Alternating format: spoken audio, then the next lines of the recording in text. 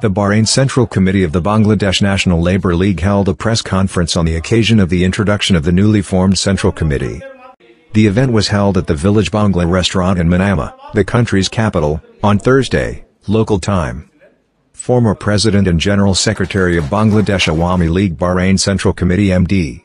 Riazul Islam, former President and Joint General Secretary of Bangladesh Awami League Bahrain Central Committee MD. Ghulam Kibriya Khan, former President of Labour League Bahrain Central Committee MD. Tawazul Hossain Munna, MD. Aliyar Rahman, Sohail Rana Khan, Jul Rana, Akhtar Zaman, Elias Fakir and others leaders of the organization. A 71-member full committee was announced with Maruf Hossain Chanmia as President and Musharraf Hossain as General Secretary. At the end, special prayers were offered for the health and longevity of the Prime Minister Sheikh Hasina and for the forgiveness of the souls of the victims of the epidemic. Swapan Mojumdar. Bongshai News. Manama, Bahrain.